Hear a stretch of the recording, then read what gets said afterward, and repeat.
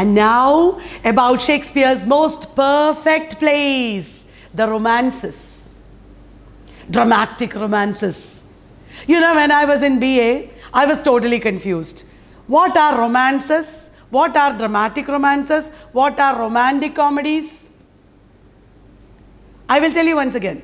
Early comedies, then mature comedies. Mature comedies are romantic comedies. Then dark comedies, they are problem plays. And then tragic comedies or dramatic romances or romances. The last plays are tragic comedies or dramatic romances. Did you understand? They are neither tragedies nor comedies. Not tragedies because horrible bloodshed is not there. Tragic situations are there. Not comedies because it is not full of innocent love and beauty and happiness. It is a little dark. Objectionable characters are there. And the romances are Shakespeare's most mature plays with a perfect style, perfect characterization.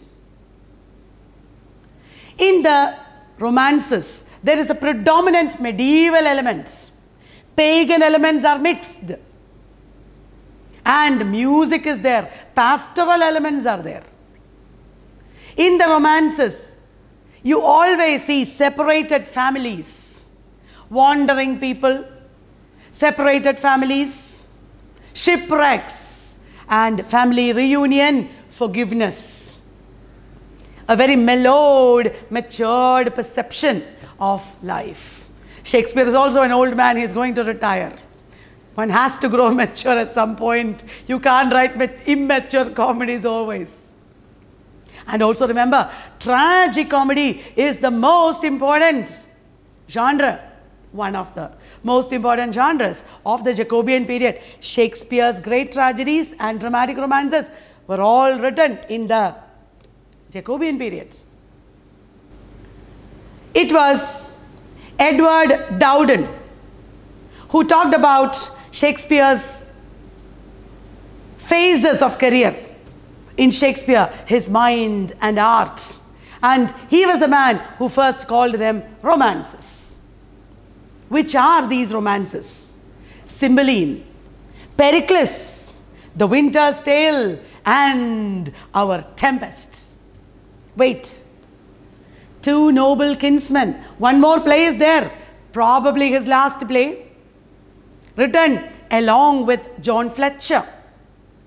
Two Noble Kinsmen is interesting. It has the same story of Chaucer's Knight's Tale. And Shakespeare pays a tribute to Chaucer in the prologue. Did you know that? Come to think of it, in Pericles also, Shakespeare brings John Gower, Chaucer's contemporary. I told you the dramatic romances are medieval. Not only are they set in kind of medieval settings, they also bring medieval writers like Gower and Chaucer. Wait a minute, one more play is there. You're wondering, what is that? It is actually a history play, the last, Henry VIII. Henry VIII is an English history play, but it shares many of the features of the romances. Did you get that? Now, it's time to talk in detail about the romances. Cymbeline is set in mythical Britain. Cymbeline is a British king. No, it is not a history play because this is mythical Britain. Cymbeline's daughter is the heroine Imogen. She marries Posthumus Leonatus. His name is Posthumus because his father died before he was born. Imogen marries Posthumus Leonatus against the wishes of her stepmother, Cymbeline's second wife. And because of this, Posthumus Leonatus has to leave after the wedding because the queen is against him. The queen wants her oafish son, Cloten, good-for-nothing son, Cloten, to marry Imogen for obvious reasons. Inheritance. Posthumus Leonatus goes to Italy. He does something he should never have done. I can never forgive him for this. You know what he did?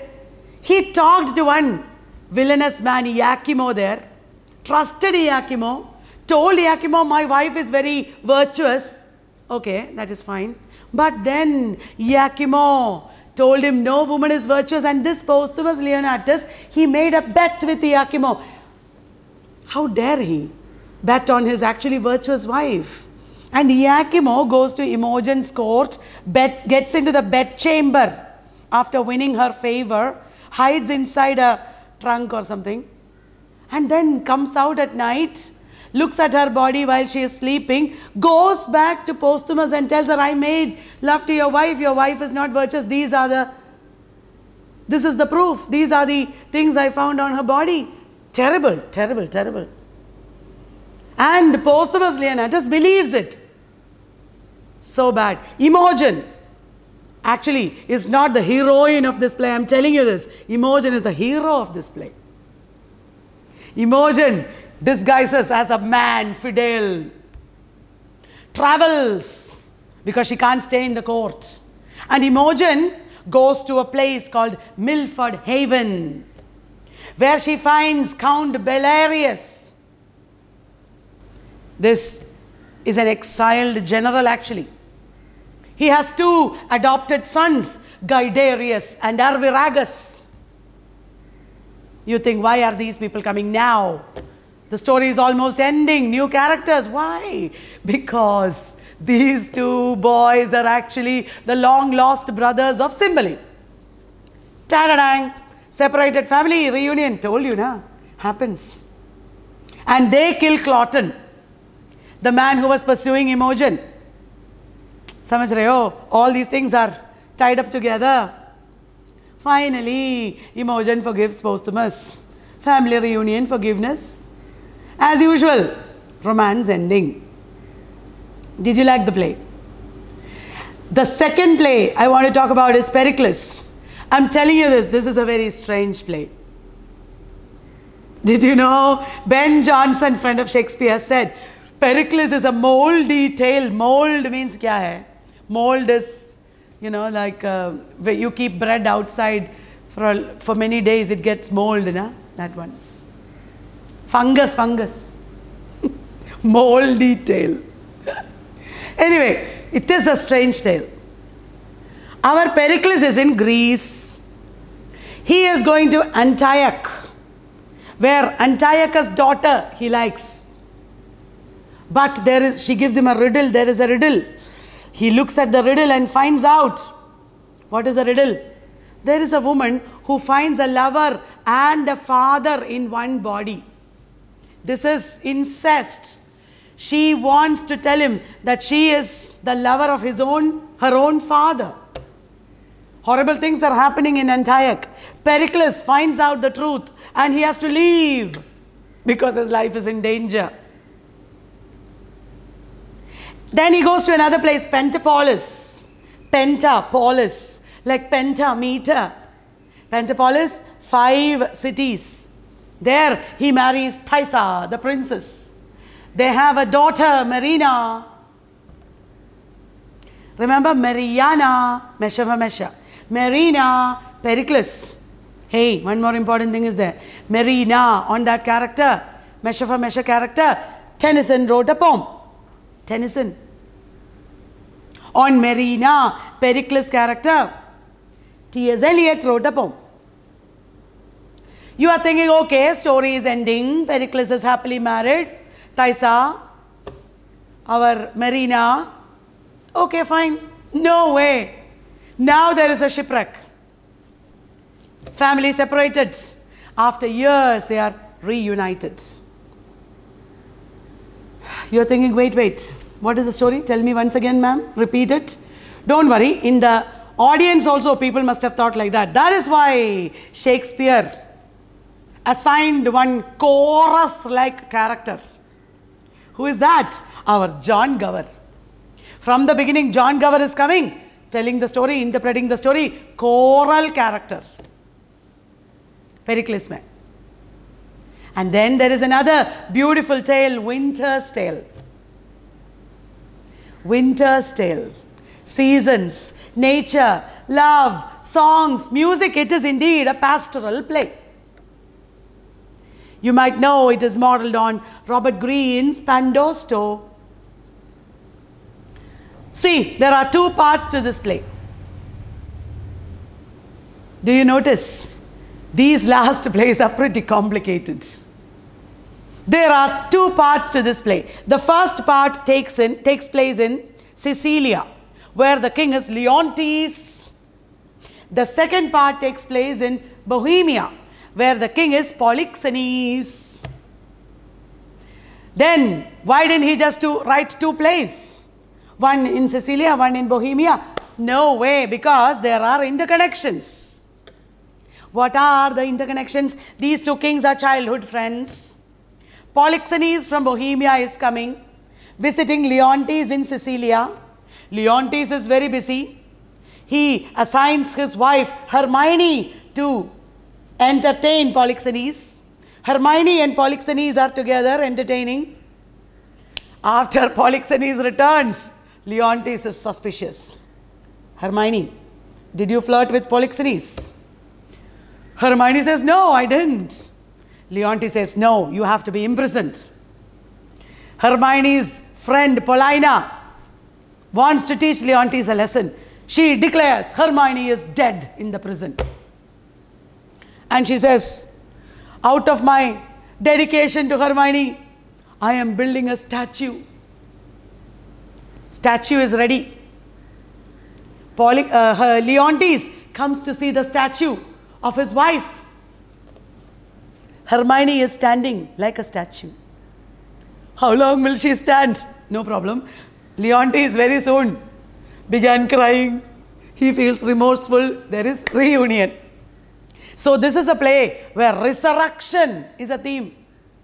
Resurrection. Same thing happens in Tempest. People who are believed to be dead come back alive. So that part of the story is over. What is happening in Bohemia? Polixenes is very angry with his son Florizel because son Florizel, who is a prince, fell in love with a shepherdess, Perdita. Don't worry, this Perdita is the long lost daughter of Leontes. Leontes had sent her away to be killed. Oh my God, this man is a real criminal. Trying to kill his daughter, imprisoning his wife for nothing. Anyway, this is a romance.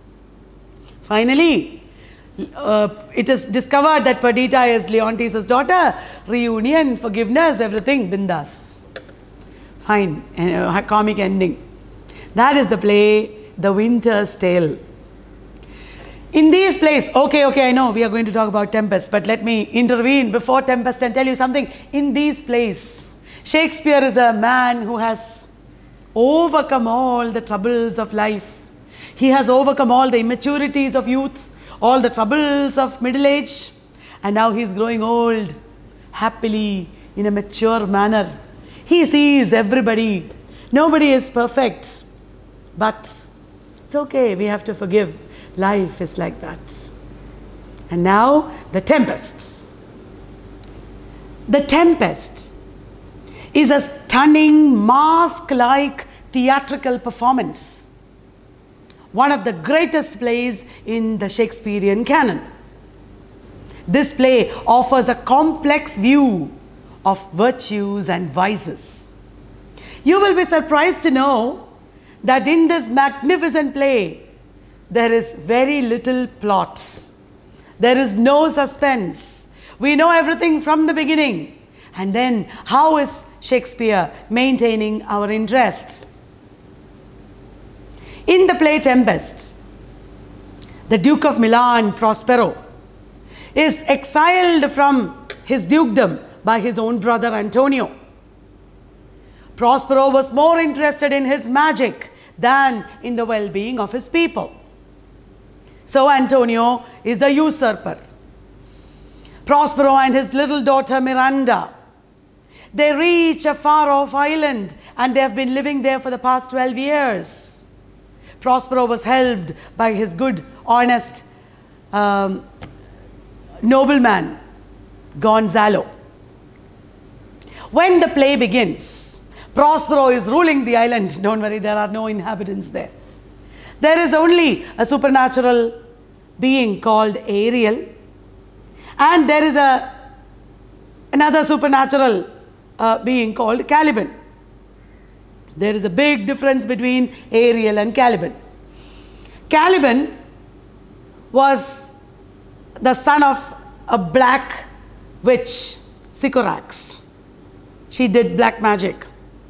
And Caliban is ugly, dank, cruel, immoral, almost like the devil. Whereas Ariel is beautiful, airy. Both of them want freedom from Prospero. Prospero tells Ariel, I will give you freedom if you help me organize something. All of Prospero's enemies, his own brother Antonio, his one-time friend, the King of Naples, King Alonso, Alonso's son Ferdinand and brother Sebastian, all of them are coming after attending Alonso's daughter's wedding. It happened in Africa. And Prospero uses Ariel to create the illusion of a shipwreck and a tempest. A tempest and a shipwreck, they are illusions, they didn't really happen. His enemies all come on shore and Prospero manipulates them. Ferdinand, the son of Alonso, is separated from the others. Ferdinand meets Prospero's daughter Miranda, wearing his invisibility cloak. Prospero is orchestrating this romance. Meanwhile, the other men, they all come ashore, they are hungry, they are tired. They think Ferdinand is dead. In front of them, there is a banquet. Food. Ariel is disguised as a harpy. But this banquet disappears before they can eat anything. Meanwhile, Caliban joins with Stefano and Trinculo, two drunkards from Alonso's company, and they plot against Prospero to overthrow Prospero. Finally, Alonso meets Prospero. Prospero shows Alonso Ferdinand and Miranda. It's a beautiful scene, I'll tell you how.